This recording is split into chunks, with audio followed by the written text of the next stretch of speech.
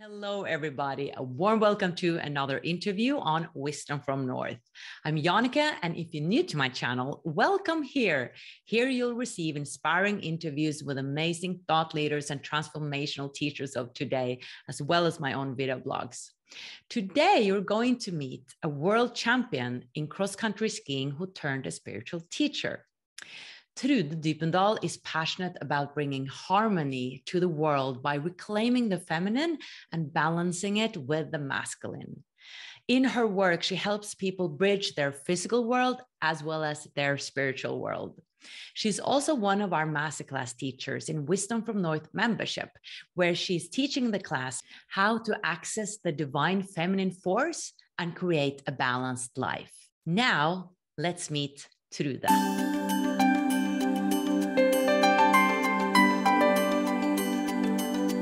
Hello, Trude. A warm welcome. How are you doing today? Hello, Jannike. Thank you. I'm doing great. Thank you. I am really grateful and excited for your masterclass in the membership, how to access the divine feminine force and create a balanced life.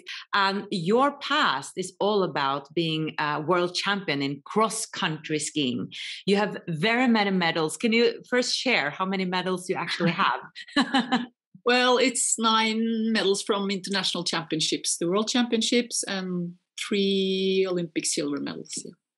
Right, that's pretty impressive. And what is interesting, I find, is that you were really connected within when you were a cross-country skier.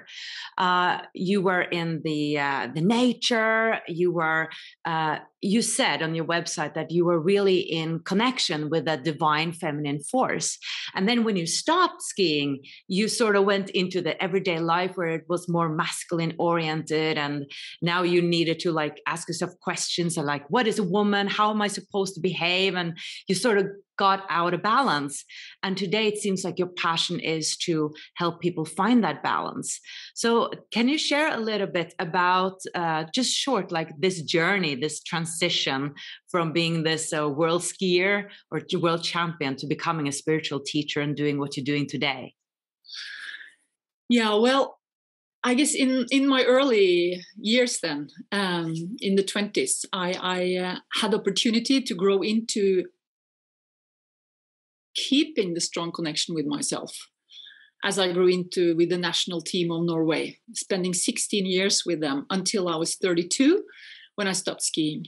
So I got to see how I got to experience what is it to live a truly inner balanced life, a balanced life, which you have to do in order to perform your very, very best, physically, mentally, emotionally. And a lot of things happened during that period, especially after I decided that I wanted to become a world champion. And 2 years later, I was. All the experiences, what went on then, it was like I was in it, I experienced it, a lot of it I didn't understand what was going on with the energies that was activated and so on. And yes, I went into that life, the normal life, and I thought, well, my previous life is finished. Now it's this. And that was the ordinary life, running fast and doing all stuff and being this woman what a woman is supposed to do and be. And I really lost myself. So for now it's 23 years since I stopped skiing. So I went into family and kids and a lot of good stuff, but also a lot of driving and almost hitting the wall a couple of times, losing myself. And I had to kind of become conscious. So that was the years that I had to get the learning myself. How do I come back to this balance that I was so deeply in? And, that's the beauty of life. It's your best teacher. And one of my best traits, I guess, is that I'm very eager to learn and evolve and take the lesson. Because I early on in my life heard from an auntie of mine, she said, if you don't get the lesson, if you don't take the lesson the first time, life will send a more rough lesson to you the next time, and it's gonna come. And I was like, I remember I was really young when she told me this, and I was like, it's about to get it. and so I had to learn a lot of stuff during those years after I stopped skiing and had my family and so. And I guess I was finally through it. And for each step and each learning, I have myself, I have been more activated. The DNA activations is going on.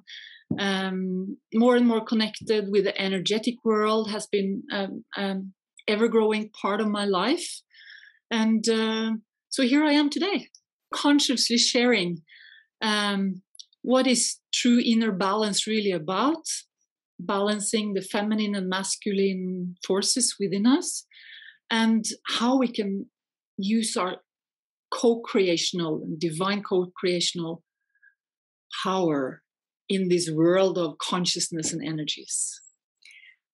I'm really passionate about, a soul purpose, and that we all have a purpose that we can wake up to. And it seems like you're definitely on purpose. And it seems like these activations that were happening, they sort of prepared you for the work you're doing today. And you said that you're writing a book now in Norwegian, it's probably coming out in English as well, because there's so many stories, there's so many experiences, spiritual experiences that started happening while you were skiing. Can you share perhaps a few of them, or what was going on and how sort of you reacted and responded to that? Because from what I know, you weren't that familiar with the energy world when you were younger. No, when being younger, I think life is more about just experiencing life, and that's the way you learn. And early 90s, I would be in training camps, and it's training in the morning and resting in between the trainings, and then there's another lap in the evening, and it's so the day goes. And often when relaxing, half sleeping, relaxing between those training legs, I would have different. I don't know if I even at that time would call it energy experiences. It was things going on in my body, sometimes in my head. It could be like I could hear like a stronger and stronger and filling my head, and then I would start to have, I would say now, energy would start entering my body, moving in my body, and I had no clue what was going on. I would ask the other people, my teammates, do you ever experience? Do you ever hear? Do you ever? Nope, they never did. So it has been a journey, like discovering what was really going on. And what I realized is, of course, I was getting activated on my energetic systems, which comes from DNA activations and other stuff. And this happens when it happens. What do you mean by that? It happens when it happens. Well, in a way, you could say, concerning astrology, you have a birth print, right, where all the planets were. And if you go into galactic astrology, you discover a lot. I mean, astrology is like from the magazines, and then more sophisticated, of course. So you have a setup from birth that during your life you will be activated on certain skills, and certain parts of you will be activated. And it doesn't happen before it happened, because there is like also a scheme in this. And so that is a part of it. So I haven't consciously asked for it all the time, because it just happened, which I realized the recent years, it's because things have been set in place. That's one part of it. And the other part of it, to have experience of evolution like this, is also about wanting to change, asking for change, being willing to change. That is really the first part of it. Because if you say, oh, my life is good, I'll just keep on going. First of all, you won't get the messages that is sent to you that there's new opportunities here, or look there, there's a person to connect with, then you would really get something new, nudgy things. You're too busy to hear it.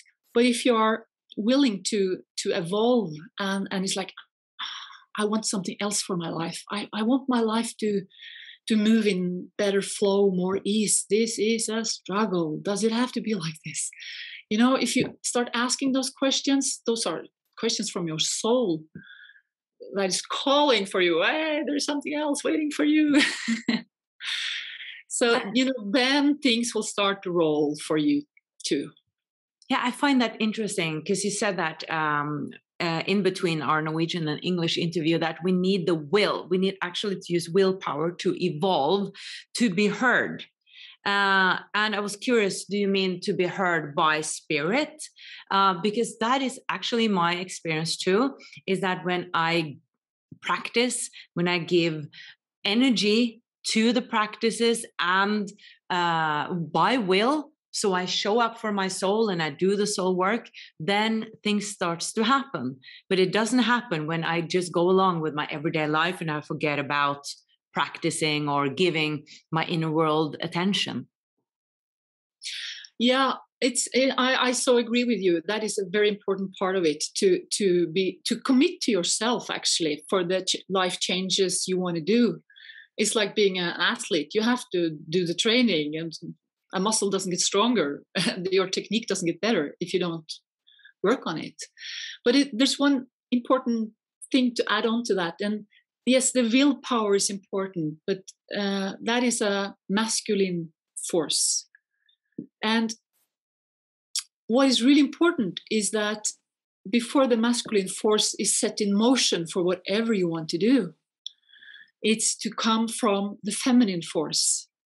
And that is, so before you say, I want to do things, it's like the longing of the heart, your desire to live in another way. It's to connect with your heart first and to feel this, I don't want to live this struggling life. There is something else here. I see some people around. It's more joy. It's more lightness. Yes, we can be inspired by others, and that's when we come from the heart. And then you can add, I really want changes in my life. That's when the masculine willpower is beautiful, blending in with the divine feminine force. Then you get the traction to expand and to get changes in your life. That makes so sense. And speaking of the masculine and feminine force, can you share a little bit about why you're so passionate about it? And we can actually start by defining what is the masculine force and the feminine force. And some call it the feminine power and the masculine power. Yeah, that's interesting. Well, the feminine force is like, the Chinese symbol with yin and yang that flows beautifully in with each other. It's different treats. It's actually different energies coming out of qi, which is the life force that comes out of Dao, the consciousness field of everything. So Dao, qi, and then yin and yang, feminine and masculine force, which are the two creational life forces, and they have different traits. And when you are in beautiful inner balance, these energies and these traits, which is way of living, when they are balanced, when they are both present in your life, you will experience a degree of inner balance. So it's where the masculine force is about doing, the feminine force is about being. So it's being active or passive. It's like you're talking or you're listening. That's the masculine and the feminine. So it's a burning energy and be on it, being masculine, the masculine energy, or relaxing, resting, rejuvenating is the feminine force. So it's the willpower and it's the heart power. Yeah. Can you speak a little bit about why you feel this topic is so important at this time? Yeah, thanks for asking about that, Jannicke. Well, we are living in times of huge changes for each and one of us and for humanity and for Gaia, our home. And for many, many, many, many years, the indigenous people have talked about the Great Awakening. And this is where we are now. And our opportunity is to awaken from the sleep where we believe that fear and worry and scarcity, there's not enough, we have to fight. That consciousness level is fading out. Gaia is doing her ascension process up to from 3D, so-called, to 5D. And every human being is given the opportunity to ascend together with Gaia, which is a fabulous happening in the universe. It's said it hasn't happened before, that the beings, for us, humanity, that lives with this planet is ascending together, because normally it's quite catalytic when these ascension processes happen for a planet. So what it takes of us then is to awaken to that there is a huge imbalance in the masculine and feminine force. Our world have become so masculine, power-driven, so that the shadow side of the masculine is running the games. And that means, the shadow side means it's ego-driven, it's competition-driven. That's funny to say for me, competition, but I'm all about evolving, not really competition. Competing is only a place where you get to measure yourself towards other, but it's all about how you develop your skills and evolve yourself. So that said, so the period we're living in is about being able to set the world more on hold. Decide if you want to place your consciousness on the fear-mongering in the news, where the headlines are big about all the crises and the catastrophic things going on. We're feeding our consciousness constantly when we look at this, with these low vibrational energies, which actually just keep our world being in that frequency, in that state. We are in a precious moment in time where we are able to now consciously choose if we want to live our life in a different way. And that, how do we do that? That is by saying we need balance. Gaia needs balance. Every human being needs the balance. And in this way, we can balance humanity by bringing the divine feminine force into our lives. That's the only way to bring balance. And by this, we move up to 5D Earth, because that is a balanced way of living. It's a place where we sense our way forward. We doesn't have to plan and fight and strive, because there is abundance, there is enough. We don't have to do all the stuff we do with our clothing and homes and injections and things because we don't feel worthy or good enough. We are beautiful as we are. We are God-given creatures, and realizing a part of this is also realizing then the self-worth, the self-love, self-respect, healthy boundaries that is possible to create and to move into when we allow the feminine force into our life. Very exciting. And in the masterclass, you go even deeper, much deeper about these forces and these different traits. And also you have some meditations and a handout explaining also the shadow side of the feminine and the masculine. Could you share a little bit about, if people are wondering about, like, okay, so how do I open up more to this feminine force?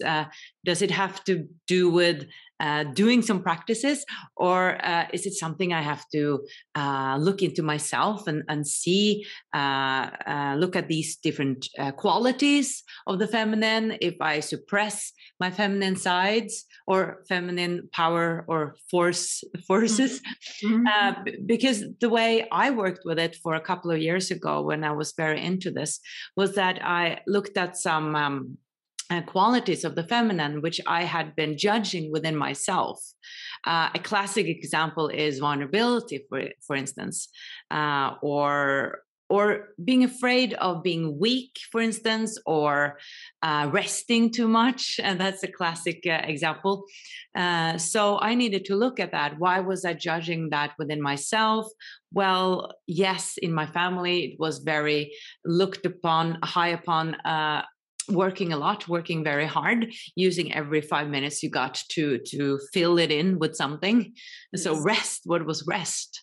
So I looked into that, and I sort of tried to balance more and not judge as much my feminine qualities, but really opening up to them. But what about you? Do you have any thoughts about how we can, like today, some suggestions right now where we could start? Yeah. Oh, there are so many topics. It's broad, and I'm covering this very deeply in my book, The Inside of the Medal, that's coming this fall in Norwegian to be translated. But what is important to realize is that this life-changing, actually. It's about changing way of living, lifestyle, if you really want to go into it. And in a way I said, yes, go for it. Why like going halfway? You won't get there. So find people that are on this evolutionary journey as you are, because the programming and the conditioning, as you said, from your childhood, what you grew up in, and these thought patterns that we have to meet, how we are conditioned to think that life has to be. It's to free ourselves from those thought patterns is important.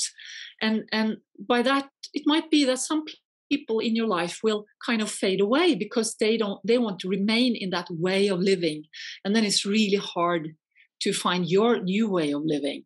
So wanting to find, hey, that's what I asked the universe. I need help with this. Please help me. Send me the persons that will be great for my next steps. Okay, so find these people. And then there is about allowing the feminine force into your life. It's two-part. Discovering, and which we cover in the masterclass, more about the traits of the masculine force and the feminine force. We go more deeply into it, and you will see that this is where I need to do some changes, because here I'm really there, a lot of masculine force. So when you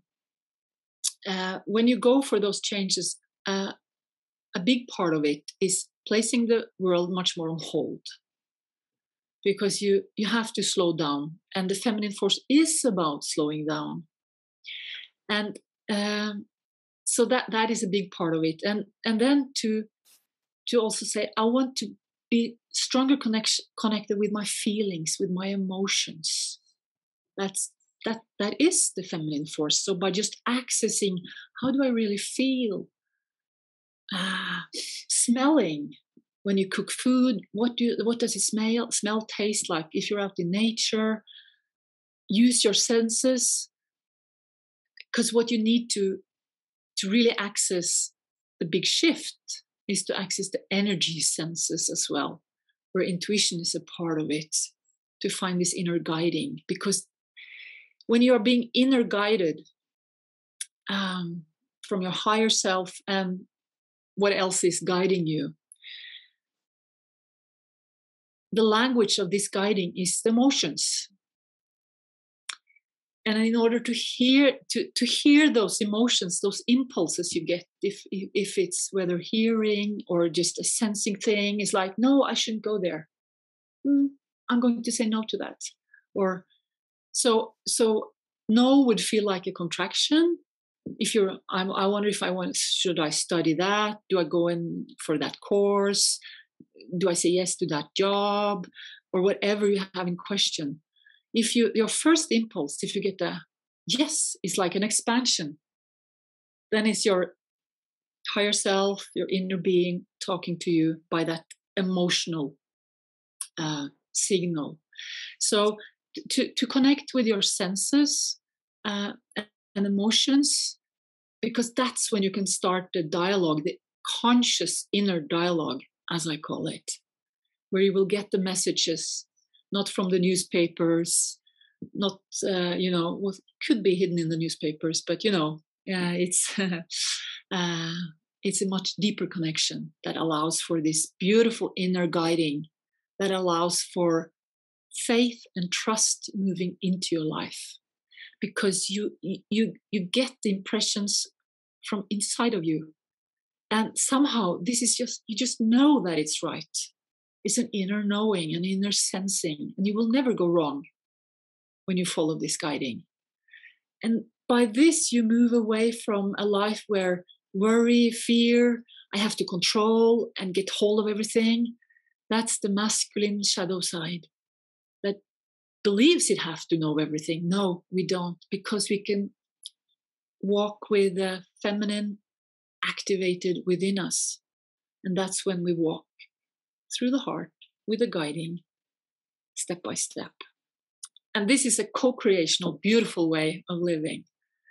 Quite different than the world we are actually leaving behind. So if you want to be on the train, you open up for this inner world of energies, consciousness, and the divine feminine, allowing that into our life again. It's the only way we can balance this beautiful world we're living in.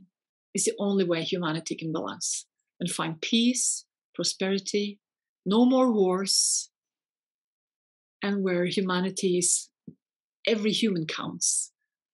The human worth is all. It's really inspiring to do that. And it's not about, that the feminine should take over the masculine. And that's so important to just mention, because sometimes very important. It seems like people misunderstand that. And also that the masculine is when it is the healthy masculine. We need that as well. Oh, so yes. Could you please distinguish between the shadow sides of the masculine and feminine and the healthy side of it, so we just become aware of what is what? Yeah, that is a very important thing to address, Jannike. Because, many fear, I experienced in the top sport where the masculine power is and likes to be strong, and kind of afraid of the power of a woman. Or it's not about, I say masculine energies are power, whereas feminine energies are force. And the beautiful side of, rewind a little bit. When this is in beautiful harmony, what to do, what to consider, what to create comes through the heart and the feminine. And this can never be brought into reality without the masculine. But so when the masculine force is the servant of the divine, not for competing or anything, but to co-create. That's the beauty of it. So when we follow the heart, when we follow what is nurturing, compassion, unconditional love for all that is, and we put the masculine, beautiful creational capacities into this, which is in every human being, both of these forces is our God-given capacity and right and ability to have within us. That's when we create this beautiful life and way of living. So what happened on the shadow side is, as we grow up, we lose connection with this heart, with the intuition, with the playfulness, with the wandering, with the curiosity, with fantasy, with dreaming, which all are expressions of the feminine force. And it's how we access the quantum field, our guides that connects with us to help us find the way.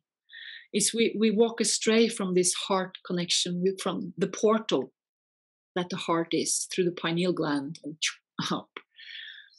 And so the shadow sides comes in play, where I say we're looking for love, not inside of us, but outside of us. And then the game for being worth, being valued, being respected, being acknowledged starts, because we don't do it ourselves. We don't fill our own cup. We run out in the world to have it filled from others. And that's when the shadow sides of both yin and young gets to be on in the big play. Fascinating. Yeah. So, for instance, with the masculine power, it can be used for wanting more, wanting power over other people, instead of using your masculine drive to something positive, something that is sustainable and of service for others. Then it's like misused in a way. That's So the masculine force can't really be used for the good and the benefit unless it is really connected with the heart. Right. It will be power race, and that is, well, pretty much what we see out there I see a lot of people who wants the life to be different, to see that we need a change here. And I can say there is only one thing that is really guiding you. If you are doing choices out of fear, out of scarcity and anxiety, you are choosing from your shadow side, from old programming that you have to control things, that you need to know how to be. And may I say that the vaccination passports,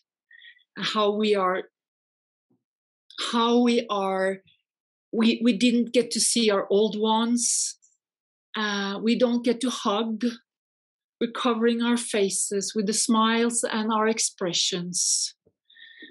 We have to ask ourselves if these are coming from divine unconditional love, or is it coming from a shadow side of the masculine? I see conditional love. I see control mechanisms. I said the root of it is how you find the answer. Is it based in fear?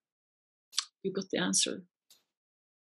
It was really strange because I was just thinking about the vaccine right now, and you started speaking about it. What a synchronicity. And it's not only about the vaccines, I would like to say, because it gets a lot of focus, but we have to ask ourselves, the way our governments have all over have told us to, like, our old parents have been dying alone. Not feeling the warmth of your hug and the energy of your presence. A lot of sick people have not been treated at the hospitals because they had to be kept open for something else. A lot of people are much, much more scared now than 1.5 years ago. And when what is going on is creating more and more fear, then to me, it says it's the wrong direction. There is something not in divine balance here. And the question I think each one of us has to ask ourselves is, what is it really to be human? And what kind of life do I want to live? Because we have seen a lot of examples of that the last 18 months now. Yeah, these are big questions. It's not easy when there's so much pressure from society, and we want to make our own individual decisions, but we feel it's difficult because of the pressure, and you don't want to, catch it yourself and then give others the corona. And so there's many questions here. But I think there's a deeper meaning behind this. I think it's part of the awakening. And I think also that our isolation from each other also was a possibility to go within and to ask ourselves, what do I really want in life? So it seems like we're really forced to ask ourselves questions like, what do I stand for? What do I want? Yes. How do I want to live? And that's again how life is a good teacher. Whatever happens in your life. So just go to your personal life. You know that when everything is good and fine, it's great. But then something shit happens. And it's like, it's like the pendulum. And then it's more and more shit, and you're more and more tired, and it's more. And at some point, I've been there a few times, I was like, I can't live this way anymore. So the question is, how rough does it have to get before I say, it can't be like this. So how should it be then? And start to return into this great balance. And learning about the divine feminine and masculine force is crucial for the consciousness shift that you may experience by realizing that you are so much more than you were ever told. And you have so many more innate powers and resources, which you will discover when you go into balancing this feminine and masculine force within yourself. I promise you. That will change the world. Yes, definitely. And thank you so much for addressing this in your work, Trude, and making a masterclass. And I'm so honored and excited that we can offer this on our platform. And for everybody listening, you can access this masterclass in Wisdom from North membership. I'll leave the link below. You don't want to miss this. And at the end, Trude, is there anything else you would like to share with us today? We've covered a lot. I would just like to add to everyone seeing this. You are so much more than you ever were told. And if you decide that you want changes for the positive and better in your life, and search for it and go for it, that's why you're here too, it can only get better. And together, we create miracles. Thank you for watching, and thank you, Jannike, for what you're doing. This is really a part of your platform, and the membership is so valuable for the shift we're in. Thank you. Thank you so much for saying that. And thank you, everybody who has been watching today. Much light from Norway, and I'll see you soon. Bye-bye.